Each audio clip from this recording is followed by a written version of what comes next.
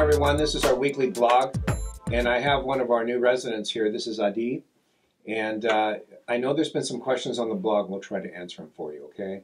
So, and I know you wrote them down, Adi, so what was the first one? The first question, Bob, is I know you've changed your day 1 through 4 process recently. What is that process now?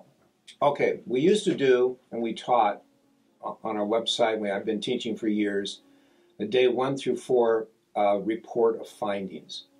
And we swiped this procedure from the chiropractors. The chiropractors discovered a long time ago that what they can, they literally get their patients by, they shoot everybody has an x-ray, and nobody's spine looks correct, of course, so they have unlimited patients. Then they put their x-ray on the wall and say, there's your spine, see how crooked it is, and it'll take me 2 years to fix it, and it costs this much money. And then they'll sell their plans, and people pay in advance for a discount. So we took that idea